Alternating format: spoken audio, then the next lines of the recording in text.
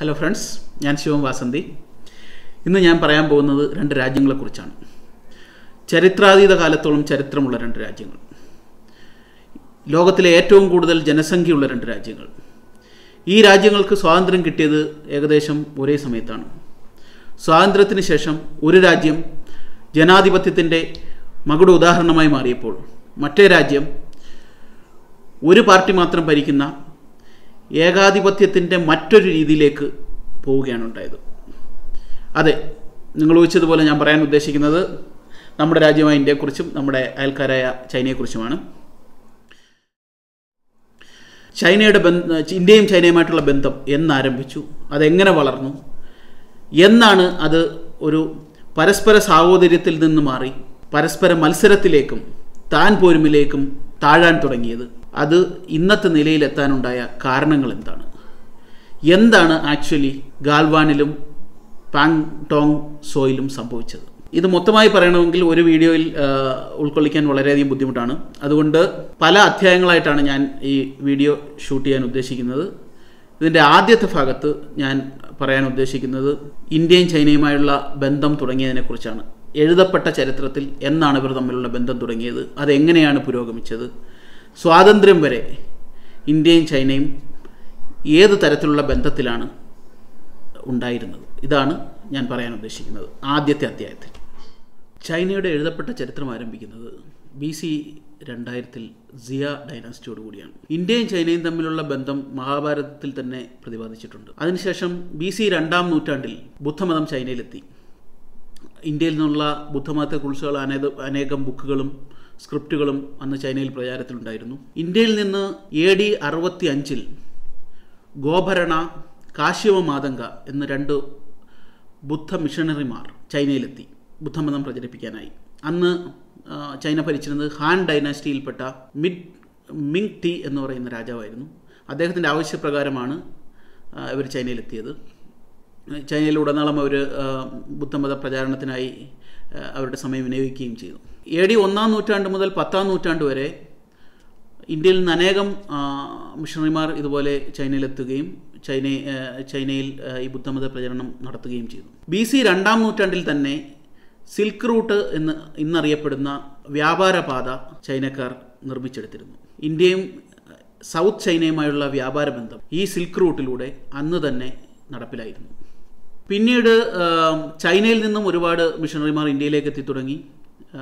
സഞ്ചാരികൾ AD 399 ഫാഹിയാൻ എന്ന സഞ്ചാരി ഇന്ത്യയിലെത്തി. അദ്ദേഹം ഇവിടെ കുറേ രാജാക്കന്മാരുമായി ബന്ധപ്പെടുകയും അതിനെക്കുറിച്ച് ഗ്രന്ഥങ്ങൾ എഴുതുകയും ചെയ്തു. പിന്നീട് പല സഞ്ചാരികൾ എത്തിയെങ്കിലും ഇതിൽ ഏറ്റവും പ്രധാനപ്പെട്ടത് ഹുയാൻസാങ് ആണ്. AD 629 മുതൽ 645 വരെ ഇന്ത്യയിൽ ഉണ്ടായിരുന്ന ഹുയാൻസാങ് ആണ്.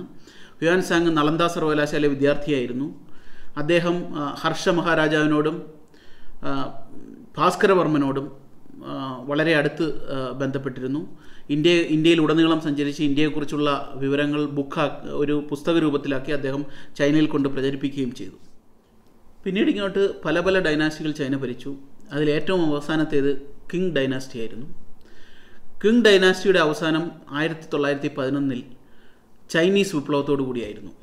ഡോക്ടർ സൺ യാങ് സെന്നിൻ്റെ നേതൃത്വത്തിലുള്ള ഒരു കൂട്ടം ആളുകൾ കിങ് ഡൈനാസ്റ്റിയിലെ രാജാവിനെ സ്ഥാനഭ്രഷ്ടനാക്കുകയും അധികാരം പിടിച്ചെടുക്കുകയും ചെയ്തു. എന്നാൽ ഈ അധികാര കൈമാറ്റത്തിന് ശേഷം ചൈന ഒരു ചെറിയ കാലത്തേക്ക് ഒരു സിവിൽ വാറിലേക്ക് പോയി. അതിനുശേഷം യുവാൻ ഷിഖായ് എന്ന് പറയുന്ന വ്യക്തി ഇവിടെ പ്രസിഡൻ്റായി അവരോധിക്കപ്പെടുകയും അദ്ദേഹം ഒരു ഏകാധിപതിയാകാനുള്ള ശ്രമം നടത്തുകയും ചെയ്തു. അദ്ദേഹം ഡോക്ടർ സൺ യാങ് സെന്നിനെയും കൂട്ടരെയും നാട് കടത്തി ഈ ചൈനയുടെ പുതിയൊരു രാജഭരണത്തിലേക്ക് കൊണ്ടുപോകാൻ ശ്രമിച്ചു. എന്നാൽ 1916 രോഗബാധിതനായി അദ്ദേഹം മരിച്ചു. നാടുകടത്തപ്പെട്ട സൺ യാങ് സെൻ തിരിച്ചെത്തി ഇവിടെ ഒരു രാജ്യമുണ്ടാക്കാൻ ശ്രമിച്ചു, ഒരു ഗവൺമെൻറ് ഉണ്ടാക്കാൻ ശ്രമിച്ചു. അതിനുശേഷം ഡോക്ടർ സൺ യാങ് സെന്നിൻ്റെ അനുയായിയായിരുന്ന ചിയാങ് കൈഷക് 1928 ചൈനയുടെ ഭരണാധികാരിയായി സ്ഥാനമേറ്റെടുത്തു. 1949 Chinese communist പാർട്ടിയാൽ സ്ഥാനഭ്രഷ്ടനാക്കപ്പെട്ട് republic of China അഥവാ തായ്വാൻ്റെ ഭരണാധികാരിയായി ഒതുക്കപ്പെടുന്നതുവരെ അദ്ദേഹം ചൈനയുടെ ഭരണാധികാരിയായി തുടർന്നു. Chiang കൈഷക്കും doctor sun Yang സെന്നും Kuomintang പാർട്ടിയുടെ നേതാക്കന്മാരായിരുന്നു. കുമിന്താങ് പാർട്ടിയും ചൈനീസ് കമ്മ്യൂണിസ്റ്റ് പാർട്ടിയുമായി 1977 മുതൽ തന്നെ അധികാരത്തിന് വേണ്ടിയുള്ള സിവിൽ വാർ ആരംഭിച്ചിരുന്നു. ഈ വടംവലി, ഈ യുദ്ധം 1949 ചിയാങ് കൈഷക് സ്ഥാനഭ്രഷ്ടനാക്കപ്പെടുന്നതുവരെ തുടർന്നു. ചിയാങ് കൈഷക്കിൻ്റെ സമയത്തും ഇന്ത്യയും ചൈനയുമായി വളരെ നല്ല ബന്ധത്തിലായിരുന്നു. ചിയാങ് കൈഷക്കിന് ഇന്ത്യക്കാരെക്കുറിച്ചും ഇന്ത്യൻ നാഷണൽ കോൺഗ്രസിനെ കുറിച്ചും വളരെ മതിപ്പായിരുന്നു. തിരിച്ച് ഇന്ത്യൻ നാഷണൽ കോൺഗ്രസിന് ചിയാങ് കൈഷക്കുമായും വളരെയധികം നല്ല ബന്ധം പുലർത്തിയിരുന്നു. 1942 ഗാന്ധിജി ക്വിറ്റ് ഇന്ത്യ പ്രസ്ഥാനം തുടങ്ങിയപ്പോൾ അദ്ദേഹം ചിയാങ് കൈഷക്കിന് ഒരു കത്തെഴുതി.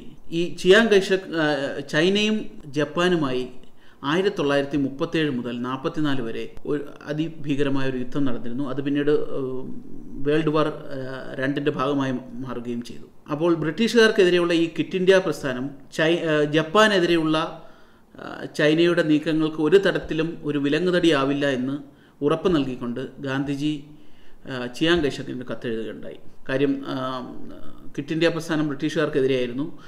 ജപ്പാനെതിരെയുള്ള യുദ്ധത്തിൽ ചൈനയുടെ പങ്കാളികൾ ബ്രിട്ടീഷുകാരും അലീഡ് ഫോഴ്സസുമായിരുന്നു. 1942 ചിയാങ് കൈഷക്കും അദ്ദേഹത്തിൻ്റെ ഭാര്യയും ഇന്ത്യയിലെത്തി.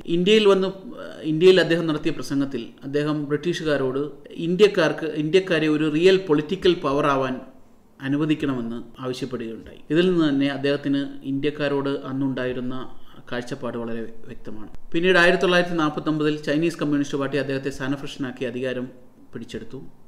ഇന്ത്യക്ക് 1947 തന്നെ സ്വാതന്ത്ര്യം കിട്ടിയിരുന്നു. 1949 ശേഷമുള്ള ഇന്ത്യ ചൈന ബന്ധം ജവഹർലാൽ നെഹ്റുവും മാവോ സേതുങ്, ഇന്ത്യയുടെ ഭരണാധികാരിയും ചൈനയുടെ ഭരണാധികാരിയും തമ്മിലുള്ള ബന്ധം കൂടിയാണ്. സ്വാതന്ത്ര്യത്തിന് ശേഷം ഇന്ത്യൻ ഭരണാധികാരിയായിരുന്ന ജവഹർലാൽ നെഹ്റു ഒരു ലോക നേതാവായി ഉയർത്തപ്പെട്ടു. വികസിത രാജ്യങ്ങളും മൂന്നാം ലോക രാജ്യങ്ങളും തമ്മിലുള്ള ഒരു പാലമായിട്ടാണ് ലോകം അദ്ദേഹത്തെ കണ്ടത്. ലോകത്ത് അന്ന് ഉണ്ടായിരുന്ന ഏത് പ്രധാനപ്പെട്ട പ്രശ്നങ്ങളെക്കുറിച്ചും നെഹ്റുവിൻ്റെ അഭിപ്രായങ്ങൾ അറിയാൻ ലോകം കാത്തു നിന്നിരുന്നു. ഈ ഒരു സാഹചര്യത്തിലേക്കാണ് 1949 സ്വാതന്ത്ര്യം കിട്ടി മാവോ സേതുങ് അതിൻ്റെ ചൈനയുടെ പീപ്പിൾസ് റിപ്പബ്ലിക് ഓഫ് ചൈനയുടെ ചെയർമാനായി അധികാരം ഏറ്റെടുക്കുന്നത്. പീപ്പിൾസ് റിപ്പബ്ലിക് ഓഫ് ചൈനയെ ആദ്യമായി അംഗീകരിച്ച രാജ്യങ്ങളിലൊന്ന് ഇന്ത്യയായിരുന്നു. അതായത് കമ്മ്യൂണിസ്റ്റ് സോഷ്യലിസ്റ്റ് രാജ്യങ്ങളിൽ ഒഴികെ മറ്റുള്ള രാജ്യങ്ങളിൽ ആദ്യമായി ചൈനയെ അംഗീകരിച്ച രാജ്യം ഇന്ത്യയാണ്.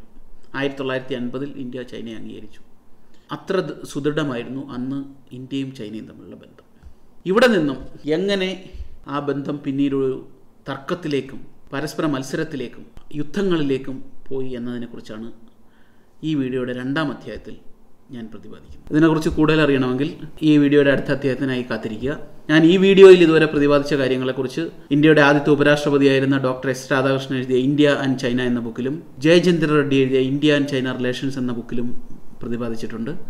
ഈ ബുക്കിനെക്കുറിച്ചുള്ള ഡീറ്റെയിൽസ് ഞാൻ താഴെ ഡിസ്ക്രിപ്ഷനിൽ കൊടുത്തിട്ടുണ്ട്, നിങ്ങൾക്ക് റെഫർ ചെയ്യാവുന്നതാണ്.